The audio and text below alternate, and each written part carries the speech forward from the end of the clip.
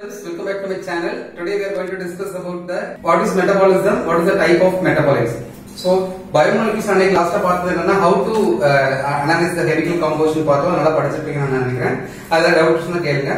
இதுல இன்னைக்கு பார்க்க போற செகண்ட் வீடியோல பார்க்க போற டாபிக் என்ன அப்படின்னா biomolecules இருக்கிற ஒரு சின்ன டாபிக் பட் இது ரொம்ப இம்பார்ட்டன்ட் டாபிக் நீட் கொடுத்துருக்காங்க. So before going to the topic we should know about the what is metabolism. So metabolism உங்களுக்கு நல்லாவே தெரியும். தமிழ் படிக்கிற ஸ்டூடண்ட்ஸ்க்கு நான் கிளியரா சொல்றேன். மெட்டபாலிசம் தமிழ் என்ன அப்படின்னா வளர்சிதை மாற்றம். சோ வளர்சிதை மாற்றம் அப்படின்னா என்ன அர்த்தம் அப்படின்னா இந்த ஒரு லிவிங் ஆர்கானிசமா மெயின்டைன் பண்றதுக்கு நம்ம பாடியில் நடக்கிற டோட்டல் கெமிக்கல் ரியாக்ஷனை தான் நம்ம என்ன சொல்லுவோம் மெட்டபாலிசம் சொல்லுவோம். சோ அத வளர்சிதை மாற்றம் அப்படி சொல்லணும். சோ இதெல்லாம் என்ன சொல்றாங்க அப்படின்னா the sum of chemical reactions involved in maintaining the living state of cells in the organism. ஒரு ஆர்கானிசத்துல இருக்கிற ஒவ்வொரு செல்ஸ் இருக்கு, அந்த ஒவ்வொரு செல்ஸும் லிவிங் ஸ்டேட்டஸாவே மெயின்டைன் பண்றதுக்கு என்னெல்லாம் கெமிக்கல் ரியாக்ஷன்ஸ் இன்வால்வ் ஆகுதோ அது எல்லாத்தையுமே நம்ம டோட்டலாவே கலெக்டிவா நம்ம மெட்டபாலிசம் சொல்லுவோம். இதுதான் brief introduction. இந்த மெட்டபாலிக் pathway நம்ம வந்து broadly classified into two types அப்படின்னு சொல்லலாம். அது metabolic pathway first one is anabolism, second one is catabolism. So anabolism is otherwise called as biosynthetic pathway, catabolism otherwise called as degradative pathway. சரி என்ன sir அர்த்தம் அப்படின்னா so anabolism அப்படிங்கிறது smaller molecule small molecule aggregate ஆகி larger molecule வந்து complex structure வந்து create ஆச்சு அப்படின்னா அது வந்து anabolism. இது வந்து வளர் அப்படி சொல்லுவாங்க. இது சிதை, அதான் வளர்சிதை மாற்றம்னு சொல்லுவாங்க. சோ தமிழ் ஸ்டூடண்ட்ஸ்க்கு புரியாம இருக்கும், அதனால தான் கிளியரா சொல்றேன். சோ இதுல ஸ்மால் மாலிகுலா அக்ரிகேட் ஆகி லார்ஜர் மாலிகுலா வந்து நம்ம பாடியில வந்து கிரியேட் ஆகிற அந்த காம்ப்ளெக்ஸ் ஸ்ட்ரக்சரை தான் நம்ம அனாபாலிசம் சொல்றோம். கேட்டபாலிசம் அப்படின்றது complex. On other hand catabolism சொல்றது காம்ப்ளெக்ஸ் மாலிகுல் எல்லாமே டீக்ரேட் ஆகி பிரேக் டவுன் ஆகி நம்ம வந்து ஸ்மாலர் மாலிகுலா கன்வெர்ட் ஆகுது. சோ இந்த டூரிங் திஸ் ரியாக்ஷன் அப்ப நமக்கு வந்து இந்த இடத்துல touring அனாபாலிக் reactions the energy is consumed அப்படின்னு அர்த்தம். எனர்ஜி நமக்கு நிறைய தேவைப்படும். எனர்ஜி வந்து நமக்கு ஏன்னா ஸ்மாலர் மாலிகுல் எல்லாமே லார்ஜர் மாலிகுலா கன்வெர்ட் ஆகும் போது in that period our body should need some energy. So during the anabolic reactions body வந்து நிறைய எனர்ஜி தேவைப்படும் because smaller molecule எல்லாமே complex structure மாறப்போகுது. So consume energy அப்படின்றது ஒரு important point. And then during the catabolic reaction நமக்கு energy தேவை கிடையாது, அந்த நேரத்துல நிறைய எனர்ஜி லிபரேட் ஆகும், otherwise ரிலீஸ் ஆகும் அப்படின்னு சொல்லலாம். So இதுதான் major difference between the two category. இதுல நமக்கு ரொம்ப வெல் நோன் தெரிஞ்ச எக்ஸாம்பிள் என்ன அப்படின்னு நம்ம பார்க்கலாம். எக்ஸாம்பிள் டீடைலா போறதுக்கு முன்னாடி வெல் நோன் எக்ஸாம்பிள் என்ன அப்படின்னு பார்த்தோம் அப்படின்னா குளுக்கோஸ் மாலிகுல் எல்லாமே அக்ரிகேட் ஆகி நமக்கு கிளைகோஜன் மாலிகுலா கன்வெர்ட் ஆகுது அப்படின்னா we can call it as anabolism சொல்லலாம். கிளைகோஜன் அந்த குளுக்கோஸ் மாலிகுல் அந்த கிளைகோஜன் மாலிகுலா பிரேக் டவுன் எப்ப நமக்கு எனர்ஜி தேவைப்படுதோ அப்பலாம் வந்து பிரேக் டவுன் ஆகி நமக்கு பாடிக்கு எனர்ஜி ஏடிபி மாலிகுல் ப்ரொவைட் பண்ணுது அப்படின்னா அதை வந்து கேட்டபாலிக் ரியாக்ஷன் சொல்லலாம். பட் அந்த என்சிஆர்டி புக்ல என்ன கொடுத்திருப்பாங்க அப்படின்னா அமினோ ஆசிட்ஸ் எல்லாமே அக்ரிகேட் ஆகி புரோட்டீன் மாலிகுலா கன்வெர்ட் ஆகுது. சோ நம்ம படிச்சிருப்போம் amino acid building blocks of protein சொல்லிருப்போம் நம்ம. So small amino acid 20 amino acids இருக்கு. இது எல்லாமே பெப்டைட் பாண்ட் மூலமா அக்ரிகேட் ஆகி நமக்கு கம்ப்ளீட் புரோட்டீன் ஸ்ட்ரக்சரா கிரியேட் ஆகுது அப்படின்னா இட் இஸ் கால்ட் அனாபாலிக் ரியாக்ஷன்ஸ். அதே மாதிரி அசிட்டிக் ஆசிட் 2 கார்பன் ஆட்டம் உள்ள ஒரு அசிட்டிக் ஆசிட் மாலிகுல் கொலஸ்ட்ரால் மாலிகுலா நம்ம பாடியில வந்து கன்வெர்ட் ஆகுது. நம்ம வந்து ஒரு செடென்டரி லைஃப் ஸ்டைல் இருக்கும், நம்ம வந்து ரொம்ப பிசிக்கல் ஆக்டிவிட்டி இல்லாம இருக்கும் பொழுது அசிட்டிக் ஆசிட் நம்ம பாடியில அசிட்டிக் ஆசிட்ல கொலஸ்ட்ராலா கன்வெர்ட் ஆகி நம்ம பாடியில வந்து சேரும். சோ அது வந்து 27 கார்பன் ஆட்டமா இருக்கும். சோ இத வந்து பெஸ்ட் எக்ஸாம்பிள் ஆஃப் அனாபாலிக் ரியாக்ஷன் சொல்லலாம். கொலஸ்ட்ராலும் நம்ம பாடிக்கு இம்பார்ட்டன்டான ஃபங்க்ஷன் பண்ணக்கூடியதுதான். சோ அது செகண்ட் ஒன் என்னன்னா கேட்டபாலிக் ரியாக்ஷன் எக்ஸாம்பிள் என்ன குளுக்கோஸ் மாலிகுல்னா 10 ஸ்டெப்ஸ் ஆஃப் கிளைகாலிட்டிக் பாத்வே மூலமா நமக்கு பைருவேட்டா கன்வெர்ட் ஆகும். நமக்கு எல்லாமே தெரியும், நம்ம மெட்டபாலிசம்ல படிச்சிருப்போம். இந்த glucose மாலிகுலோட carbon 6 carbon, பைருவேட்டோட carbon 3 carbon. So இது வந்து பிரேக் டவுன் ஆகுது நமக்கு பார்த்தாலே தெரியும். ஆஃப்டர் தட் பைருவிக் ஆசிட் என்னவா மாறும் அப்படின்னா லாக்டிக் ஆசிட் இன் ஸ்கெலிட்டல் மசில்ஸ் படிச்சிருப்போம். டூரிங் தி அனாரோபிக் கண்டிஷன்ஸ்ல நம்ம ஒரு விகரஸ் எக்சர்சைஸ் பண்றோம் அல்லது விகரஸான ஒரு ஒர்க் பண்றோம் அப்படின்னா நம்ம பாடியில இருக்கிற பைருவேட் எல்லாமே நம்ம அனாரோபிக் கண்டிஷன்ஸ் தான் இருக்கும் இன்சைட் தி பாடியில. அந்த கண்டிஷன்ஸ்ல லாக்டிக் ஆசிட்டா கன்வெர்ட் ஆகும். சரியா? அதுக்கப்புறம் லாக்டிக் ஃபேட் மாலிகுலா இருந்துச்சுன்னா கீட்டோன் பாடியா கன்வெர்ட் ஆகி அந்த மாதிரி கன்வர்ஷன் இருக்கும். இந்த லாக்டிக் ஆசிட் வந்து ஃபர்தரா அசிட்டிக் ஆசிடா கன்வெர்ட் ஆகும். ஃபர்தரா CO2 molecule plus H2O molecule. இது என்ன கிளியரா விசிபிள் ஆகுது அப்படின்னா 6 கார்பன் ஆட்டம் உள்ள மாலிகுல் பைருவேட் 3 கார்பன் ஆட்டம் வருது, அகைன் 2 கார்பன் ஆட்டம் வருது, ஃபர்தரா 1 கார்பன் ஆட்டம் வருது. சோ டோட்டலா இருக்கிற complex structure is going to be converted into simple structure சொல்லலாமா?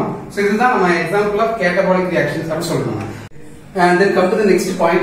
Next topic என்ன அப்படின்னா மெட்டபாலைட்ஸ். மெட்டபாலைட்ஸ் அப்படின்றது என்னன்னா மெட்டபாலிசம் மூலமா நம்ம கிடைக்கக்கூடிய பை ப்ராடக்ட், அதுதான் மெட்டபாலிட்ஸ் சொல்லுவாங்க. அது வந்து ரெண்டு கேட்டகரியா இருக்கும், primary metabolites, secondary மெட்டபாலைட். Primary metabolites அப்படின்னா plant can able to produce particular compound but which is mostly useful for the plant itself for the primary metabolism photosynthesis and then respiration. இந்த மாதிரி plant ஓட important ஃபங்க்ஷனுக்கு அது ரொம்ப mandatory தேவைப்படும் அப்படின்னா it is called primary metabolites. On the other hand, இன்னொரு பக்கம் பார்க்கும்போது plant மட்டும் இல்ல microbes, fungi, whatever it is, it can produce a compound which are not involved in the primary metabolism. Very important point. அதோட important ஃபங்க்ஷனுக்கு தேவையில்லை, but it is useful for the human being அப்படின்னா நம்ம வந்து secondary மெட்டபாலைட் னு சொல்றோம்.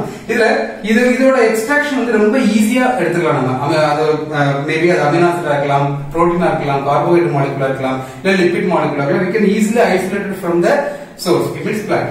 இது இதோட எக்ஸ்ட்ராக்ஷன் வந்து கொஞ்சம் ரொம்ப டீடியஸா இருக்கும். நீங்க காலேஜ்ல படிப்பீங்க, காலம் குரோமேட்டோகிராஃபி ரன் பண்ணுவோம், அதோட பியூரிட்டி செக் பண்ணுவோம். அந்த மாதிரி சில எக்ஸ்ட்ராக்ஷன் மெத்தட் வந்து கொஞ்சம் டீடியஸா இருக்கும் compared to the primary metabolites. It found throughout the plant kingdom. எல்லா plant kingdomலயுமே எல்லா plantலயுமே கம்பல்சரியா because primary metabolism involved ஆகும்னு சொல்றோம். So primary metabolites always involved present in the all plant kingdom. On the other hand, found specific plant only. ஒரு particular plantல மட்டும் தான் அந்த compound இருக்கும். எல்லா காம்பவுண்ட்ல எல்லா plantலயுமே இருக்குன்னு சொல்ல முடியாது. Then plant இது வந்து இந்த பிரைமரி மெட்டபாலைட்ஸ்க்கு ஒரு வைட்டல் ரோல் வந்து அந்த பிளான்ட்ல கம்பல்சரியா இருக்கும். எந்த பிளான்ட்ல இது பிரசன்ட் இருக்கோ அந்த பிளான்ட்ல இதோட ரோல் வந்து ரொம்ப ரொம்ப இம்பார்ட்டன்டா இருக்கும். பட் இந்த கேட்டகரியில பார்க்கும்போது பிளே லிமிட்டட் ரோல் மட்டும் பிகாஸ் லிமிட்டட் ரோல் இருந்ததனால தான் இதோட சிக்னிஃபிகன்ஸ் அந்த அளவுக்கு அதோட பிளான்ட் கிடையாது. Finally it found from the starting stage of the plant.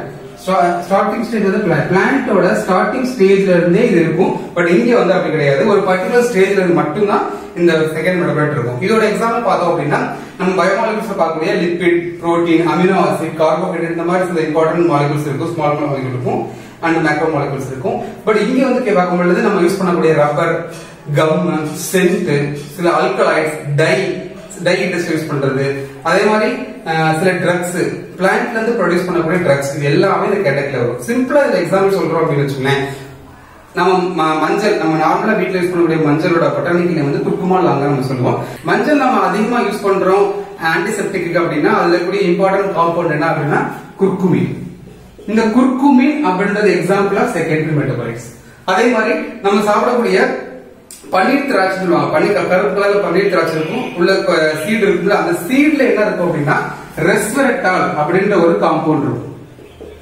இந்த ரெஸ்வெரட்டால் அப்படின்ற காம்பவுண்ட் எதுக்கு ரொம்ப ரொம்ப யூஸ்ஃபுல்லா இருக்குன்னா பிரெயின் டியூமரை கியூர் பண்ணக்கூடிய கெப்பாசிட்டி கூட இருக்கு. நம்ம என்ன பண்ணுவோம், நம்ம அதுல இருக்கிற சீடை நம்ம தூக்கி போட்டு அதுல இருக்கிற அந்த இதை மட்டும் நம்ம சாப்பிடுவோம், அதோட ஃப்ரெஷ்ஷியா இருக்கிற மட்டும் சாப்பிடுவோம். பட் அந்த சீட்ல தான் ரெஸ்வெரட்டால்ன்ற compound it can able to cure the brain tumour. அவ்வளவு எஃபெக்டிவானது. சோ இந்த மாதிரி ட்ரக்கபிள் கெப்பாசிட்டியா இருக்கிறதுமே நம்ம செகண்டரி மெட்டபாலைட். அது மாதிரி நிறைய எக்ஸாம்பிள்ஸ் சொல்லலாம். ஹாய் ஸ்டூடண்ட்ஸ், இதுவரை நம்ம பார்த்த விஷயம் என்ன அப்படின்னா what is metabolism, what is metabolites, அதோட ரெண்டு டைப்ஸ் பார்த்தோம், அதோட டிஸ்கிரிப்ஷன் பார்த்தோம், அது அப்படின்னா என்னன்றது பார்த்தோம். அதுல ஸ்பெசிபிக்கா ஒரு டேபிள் காலம் என்சிஆர்டி கொடுத்துருப்பாங்க. இந்த டேபிள் காலம் ரொம்ப ரொம்ப நீட்டை பொறுத்தல ரொம்ப முக்கியமான விஷயம், ரொம்ப ஈஸியானது தான். செகண்டரி மெட்டபாலைட்ஸ் நான் ஆல்ரெடி சொன்ன மாதிரி தான் பிளான்டோ, microbes R fungi what ever it is, அந்த ஆர்கானிசம் ப்ரொடியூஸ் பண்ணக்கூடிய காம்பவுண்ட் லிவிங் ஹியூமன் பீயிங்ஸுக்கு அதிகமா யூஸ்ஃபுல்லா இருக்கும் அப்படின்ற காம்பவுண்ட்ஸ் செகண்ட் மெட்டபாலைட்ல கொண்டு வந்திருப்போம். இதுல என்னென்ன எக்ஸாம்பிள்ஸ் பார்க்கலாம். பிக்மெண்ட்ஸ் பார்க்கும்போது கேரோட்டினாய்ட், anthocyanin, coloured vegetables, coloured fruits, இது எல்லாத்துலயுமே இந்த கேரோட்டினாய்ட், ஆந்தோசைனின் இருக்கும். உங்களுக்கு தெரியும் கேரட் இந்த மாதிரி உள்ள ஆரஞ்சு கலர்ல ஆரஞ்சு பழம் இருக்கும், அதெல்லாம் கேரட்னா அதிகமா இருக்கும், ஆந்தோசைனின் இருக்கும். அந்த பிக்மெண்ட் வந்து கலர்ட கொடுக்குறது ஒரு பக்கம் இருந்தாலும் அதுல இருந்து ஐசோலேட் பண்ணக்கூடிய சில ப்ராடக்ட் நமக்கு செகண்டரி மெட்டபாலைட்ஸ் நம்ம சொல்லணும். அந்த கேட்டகரியில வரும். Second category alkaloids. அதுல பார்க்கும்பொழுது முக்கியமா எல்லா அல்கலாய்ட்ஸ்க்குமே பார்மகாலஜிக்கல் ஆக்டிவிட்டி இருக்கு, மீன்ஸ் ட்ரக்கபிள் ப்ராப்பர்ட்டி நிறைய இருக்கும். ஃபார் எக்ஸாம்பிள் மார்ஃபைன் அப்படின்றது நம்ம பாடி பெயினுக்கு நம்ம டே டு டே லைஃப்ல யூஸ் பண்ணக்கூடிய ஒரு மெடிசன் தான் மார்ஃபைன். அதே மாதிரி கொடின், டயரியாக்கோ இல்ல பெயின் கில்லருக்கோ யூஸ் பண்ணக்கூடியது கொடின். மெடிக்கல் ஷாப்ல கொடின் சல்ஃபேட் சொல்லி டேப்லெட்ஸ் இருக்கும். சோ இந்த மாதிரி ஒரு பார்மகாலஜிக்கல் ப்ராப்பர்ட்டி உள்ள ஒரு பர்டிகுலர் ஆல்கலாய்ட் நம்ம பிளான்ட்ல இருந்து ஐசோலேட் பண்ண முடியும். அதுதான் செகண்டரி மெட்டபாலைட். அடுத்து டெர்பினைட்ஸ், மோனோடெர்பின்ஸ், டைடெர்பின்ஸ், இந்த மாதிரி சில காம்பவுண்ட்ஸ் எல்லாமே மெடிசினல் இம்பார்ட்டன்ட் வேல்யூ இருக்கும். அடுத்து essential oil, lemon grass oil அப்படின்றது நம்ம யூஸ் பண்ண நார்மல் யூஸ் பண்ற சோப்பு இல்ல கிரீம் இல்லாட்டா ஃபேஷியல்ல வந்து யூஸ் பண்ணக்கூடிய அது வந்து அதுல வந்து லெமன் கிராஸ் இருக்கும். இதை வந்து பிளான்ட் ஐசோலேட் பண்ணோம் அப்படின்னா comes to secondary metabolites. அடுத்து டாக்ஸின்ஸ். பிளான்ட் என்னதான் நமக்கு நிறைய யூஸ்ஃபுல் ப்ராடக்ட் கொடுத்தாலும் அதுல இருந்து சம் கைண்ட் ஆஃப் டாக்ஸின் வந்து ஐசோலேட் பண்ணலாம். அதுலயும் சில ட்ரேஸ் அமௌண்ட் ஆஃப் டாக்ஸின்ஸ் இருக்கும். For example அப்ரின்ஸ் and resins example of toxin which is produced from the plant. lectins. இதுதான் 2019ல கேட்ட क्वेश्चंस. 2019ல இந்த டேபிள் காலத்துல கேட்ட क्वेश्चन என்ன அப்படினா lectins அப்படின்றது என்னன்னா carbohydrate binding protein specifically for sugar மெட்டபாலிசம்ல involve ஆகக்கூடியது. இந்த lectinக்கு எக்ஸாம்பிள் என்னன்னா கன்கனவிலன் A அப்படின்றது it is one of the lectin molecule which comes at the secondary metabolite. இந்த கன்கனவிலன்றது ஐசோலேட் from ஜாக்வின் அப்படின்ற ஒரு பிளான்ட் தான் ஐசோலேட் பண்றாங்க.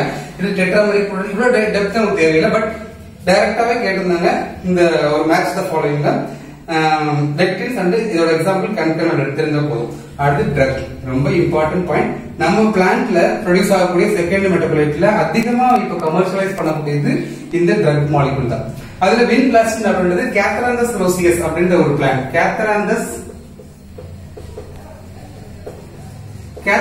ரோசியஸ் அப்படின்ற பிளான்ட் தமிழ்ல நம்ம என்ன சொல்றோம்னா நித்திய கல்யாணி செடி அப்படி சொல்றோம். அதுல இருந்து ஐசோலேட் பண்ணக்கூடிய வின்பிளாஸ்டின் வின்கிறிஸ்டின் அப்படின்ற ரெண்டு காம்பவுண்ட் வந்து ரீசெண்டா பிரைன் டியூமருக்கும் பிரஸ்ட் கேன்சருக்கும் அதிகமா மெடிசனா யூஸ் ஆகுது. சோ இந்த பர்டிகுலர் காம்பவுண்ட் கமர்ஷியலா நம்ம அலோபதிக் ட்ரக்கோட எஃபெக்டிவா இருக்கு அப்படின்னு சொல்றாங்க. இந்த compound very best example of secondary மெட்டபாலைட். Already சொன்ன மாதிரி குர்குமா நம்ம மஞ்சள்ல பிரசன்ட் ஆகிய குர்குமின் அப்படின்றது one of the antiseptic compound சொன்னேன்ல, அதுவும் example of drug molecule comes under the secondary metabolite. Finally, polymeric substance. இண்டஸ்ட்ரியில இருக்கக்கூடிய நம்ம ரப்பர் இண்டஸ்ட்ரீஸ், கம் இண்டஸ்ட்ரீஸ், சில இந்த மாதிரி செல்லுலோஸ், சில பாலிமரிக் சப்ஸ்டன்ஸ் எல்லாமே ஐசோலேட் பண்றாங்க. பாத்தீங்களா, இது அந்த மாதிரி ஐசோலேட் பண்ற எல்லாமே செகண்டரி மெட்டபாலைட்ல வரும். இந்த டேபிள் ஆஃப் காலம் நீங்க கண்டிப்பா படிக்க வேண்டிய portion பயோமாலிகுல். Thank you for your watching. இந்த வீடியோ பார்த்தது வந்து பயோமாலிகுல்ஸ்ல இருக்கிற ஒரு சின்ன டாபிக் பார்த்தோம், மெட்டபாலிட்ஸ் பத்தி பார்த்தோம், அதோட எக்ஸாம்பிள்ஸ் எல்லாம் பார்த்தோம். இதுல ஏதாவது உங்களுக்கு டவுட் இருக்கு அப்படின்னா கீழே இருக்கிற கமெண்ட் பாக்ஸ்ல உங்களோட டவுட்டை கேளுங்க, அதை நான் கிளாரிஃபை பண்றேன். இந்த வீடியோ உங்களுக்கு பிடிச்சிருக்கும் நான் நம்புறேன். பிடிச்சிருந்துச்சுன்னா லைக் பண்ணுங்க. உங்களோட ஃப்ரெண்ட்ஸ் நீட் படிச்சுட்டு இருப்பாங்க, அவங்களுக்கு இதை ஷேர் பண்ணுங்க. கண்டிப்பா உங்களுக்கு பெனிஃபிட் இருக்கும். Thank you so much.